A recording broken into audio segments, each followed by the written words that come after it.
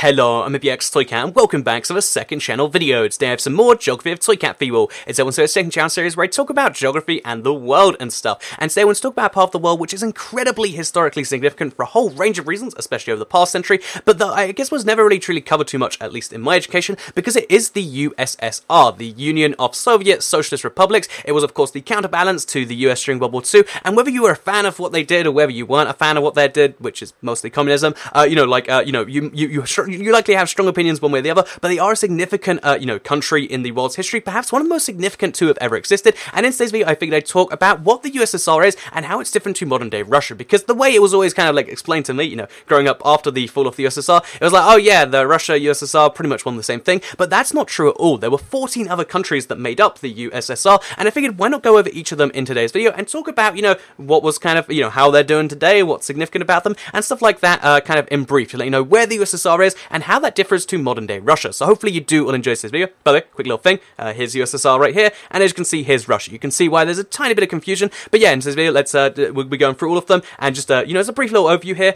we've got in the, kind of going anti-clockwise around Russia, because that's how we're doing this. We've got Estonia, Latvia, Lithuania, we've got Belarus, we've got Ukraine, we've got Moldova, we've got Georgia, we've got Armenia, we've got Azerbaijan, and then we've got the Central Asian ones, Turkmenistan, Tajikistan, Uzbekistan, Kyrgyzstan, Kazakhstan, and then the 15th Soviet Socialist Republic was Russia. There was 15 of them. They were all kind of tied together. There was lots of other countries nearby that a lot of people think were part of it, including myself, like Poland and, Hungary, countries that were strongly communist, but they were just Warsaw Pact / strongly allied / kind of, like close by, but they weren't necessarily, part of the USSR as a whole. So that's why, for the record, Russia has this bit detached here, because it kind of made sense that it doesn't really matter that that's part of Russia, because, again, there was no real land border between Russia and the other part of Russia just over here, and, yeah, there's a long story as to how they even got that. I key onto that a whole other point, but again, we're going to focus on the ex-USSR countries today, and let's get straight into it with Estonia, shall we? So, yeah, Estonia, Latvia, Lithuania, they're probably best taken as a group because they all were the first, set of countries to go independent from the USSR,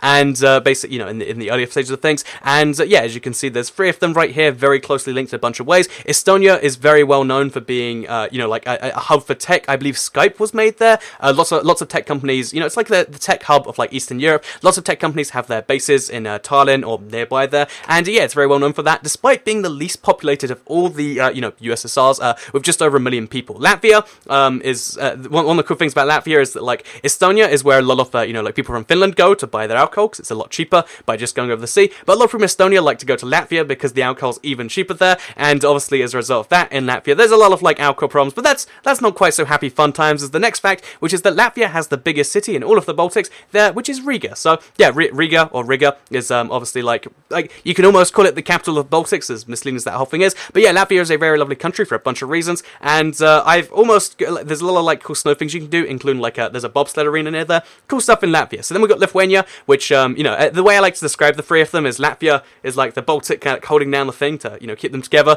Lithuania kind of likes their ties with Poland, and Estonia kind of likes their ties with the Nordic / Scandinavian countries. So yeah, there's your 3 bits of the there are your 3 Baltic countries. They all kind of like, the reason they were so separated and the reason they were the first to go is because they feel like they were occupied against their will, forced into a USSR, against their will, and that's why when that kind of whole thing ended, that happened like that. And if you ever go to Tallinn, they have like a headquarters of the former KGB, and it's really weird because one day they just left since the USSR dissolved. Cool stuff going on in all 3 of these is what I'm saying. But we have to move on to the 4th USSR country, which is Belarus over here. So Belarus or Belorussia is, I believe, is how a lot of like when I did, a lot of Ukrainians, whenever they mention it, they always say it that way, even when speaking English. So Belorussia is also a valid term to describe, I believe. But Belarus is the official name of the country. Their capital is Minsk right here, and Belarus is very interesting by European standards, because when you look at Europe, at least if we're going to exclude the Caucasian region, but because that's like a lot of people think that's technically not and technically is, but let's just not get into that. Let's just quickly mention that all of Europe is generally, since the fall of the USSR,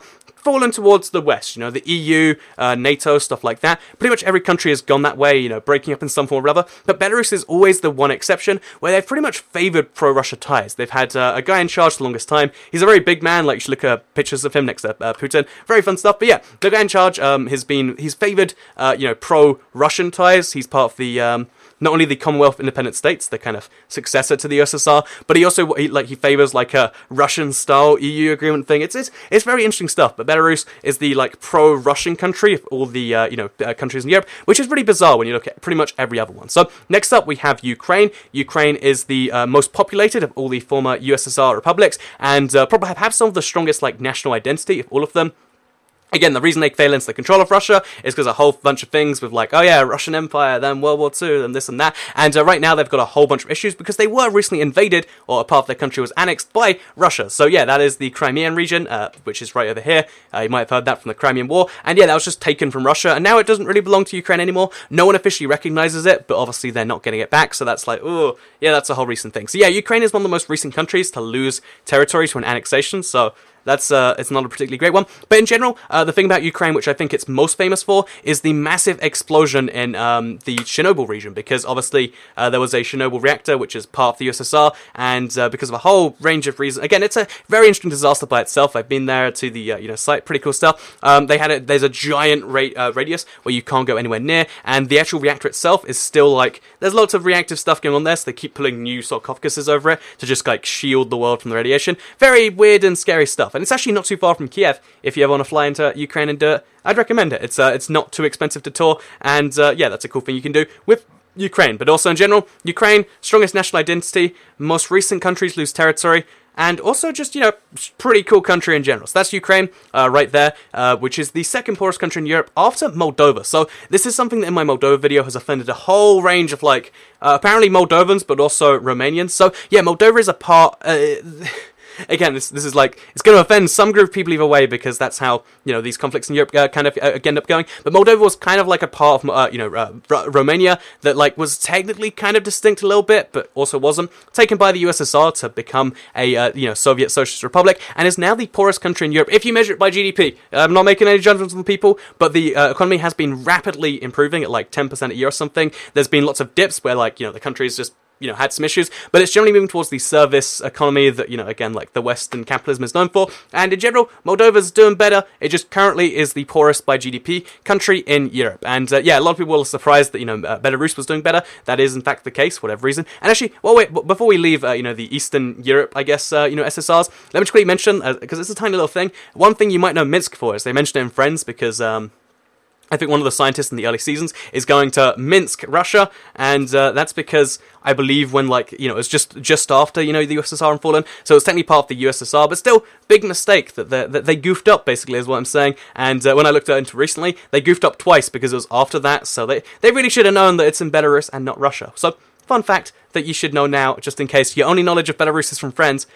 You actually were wrong about it. So, I wonder if there's probably a few people out there. But yeah, with that said, let's move to the next Soviet Socialist Republic, which is Georgia. So Georgia, I think, is significant for at least... there's a lot of reasons, why all these countries are significant, but because we're trying to speed through them.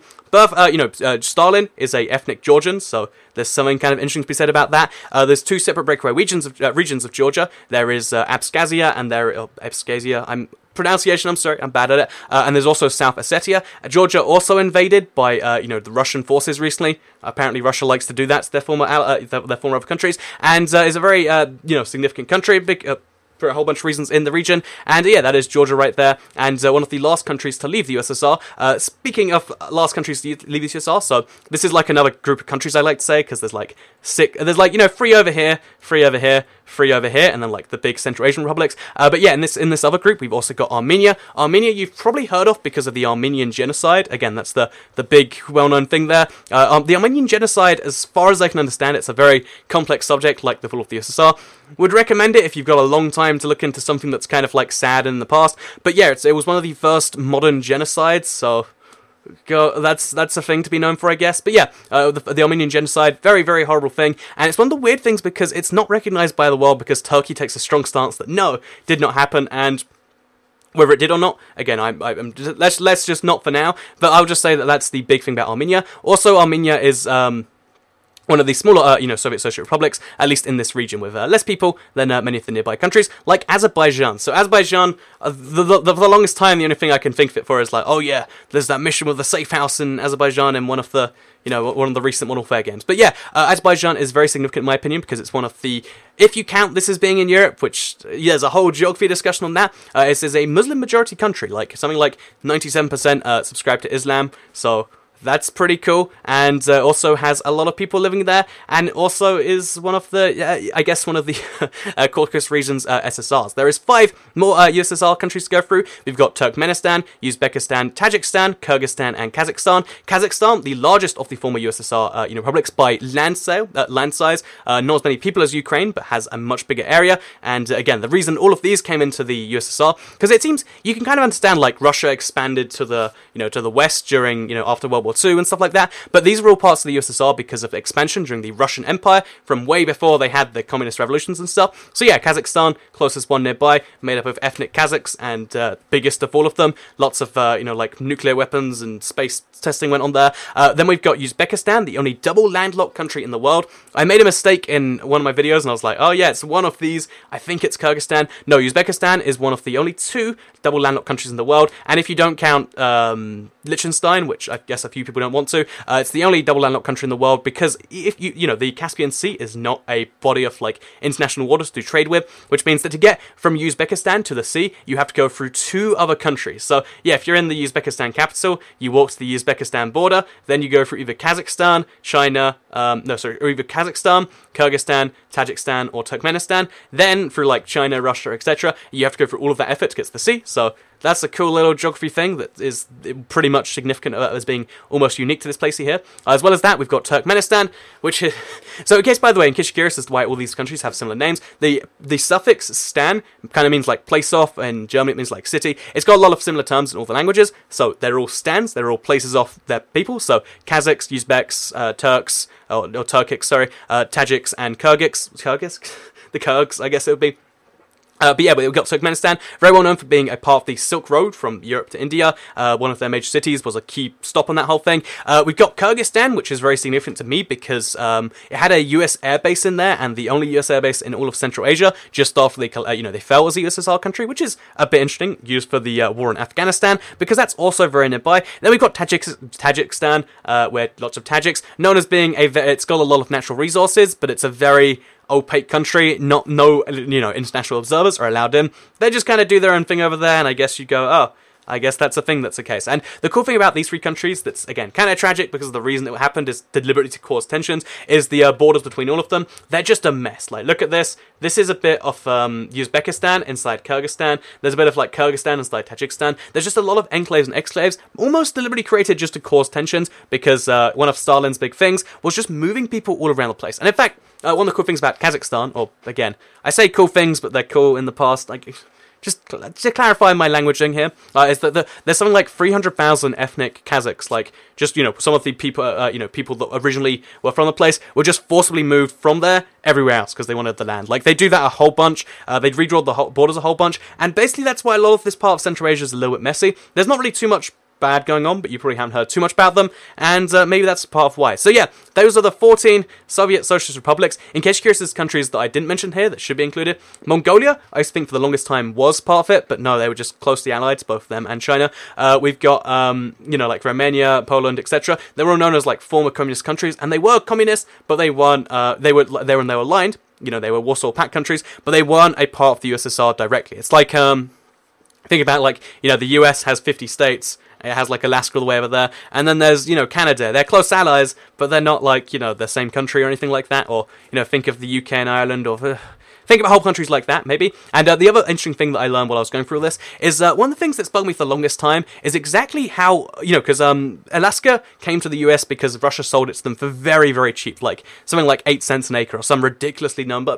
So I was always curious to, like, if, the US bought Alaska from Russia, one, how did they get it in the first place? I get it's nearby, but it's a bit weird they owned Alaska. And 2, why were there no Russians living there? So just as a fun little fact at the end here, the reason that, the Alaska was part of Russia is because it was founded when everyone was kind of scrambling at North America. Like, the British had some, the French had some, the Spanish had some, the American colonies were there. Basically, the Russians just took up over part of it, called it Russian America, and only a few 100/1,000 people ever lived there. So it was easy just to expel them when they bought the land, and that's how it became Alaska, as opposed to Russian America. And that's a part of the reason the border got so weird, because they just kept taking more and more of the British. Long story behind that, but that's the Alaska story. It could, to this day, be a part of Russia, but it's not, and isn't that an interesting story? So yeah, that is the USSR. That was a lot of talking to go through. Hopefully you learned a thing, or 2, or 3, or 0, I guess, hopefully not 0. But yeah, if you did all enjoy, let me know in the comments down below. I've been having a lot of fun with Geography Talk recently, and I guess I'll see you all in the next one. Goodbye. Second channel, don't care.